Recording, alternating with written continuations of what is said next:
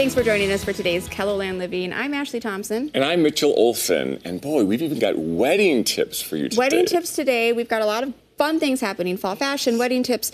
But let's talk about weddings because you had a pretty fantastic wedding. Well, yeah, it was only 5 years ago. There we are. And we even have a bobblehead to match us. There's a cake topper bobblehead. I love this. And I could show a picture of my wedding, but I feel like viewers have seen it. So instead, I'm showing a picture of me and your husband at your wedding. Yay! There's Mark and there's Mark. I did not have permission to share that. And then there's me and you. I look very sweaty. So this was my first time breaking free of the NICU, actually. It was right before we got out.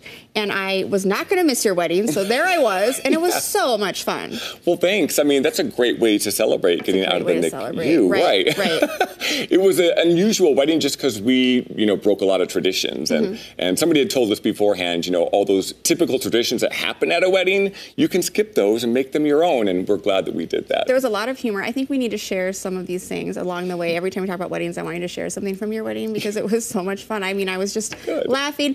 My favorite thing, though, well, one of my favorite things is, and we can share sometime, your picture. You guys sent a Christmas card with your wedding the next year, and I saw it. At one point, you wanted everybody to get in a photo.